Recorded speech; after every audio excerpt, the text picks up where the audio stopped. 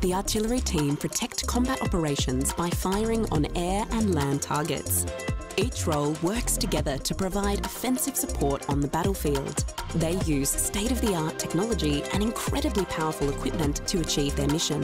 Artillery observers are located in concealed observation posts. They use thermal and ground surveillance systems to identify targets from a distance. They communicate with artillery systems operators in the command post to direct fire missions and provide the required mission data. Golf 1, this is call sign 2. Fire mission HE, over. Fire mission HE out. Artillery systems operators coordinate fire on the target using an advanced digital system.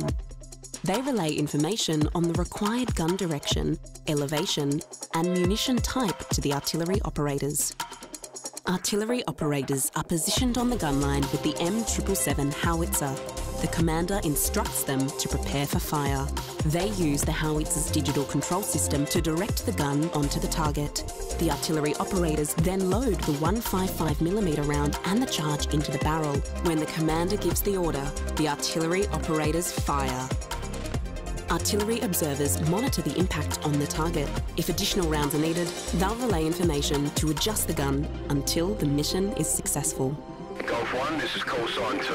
Up 50, right 25, 3 rounds 5 for effect, over.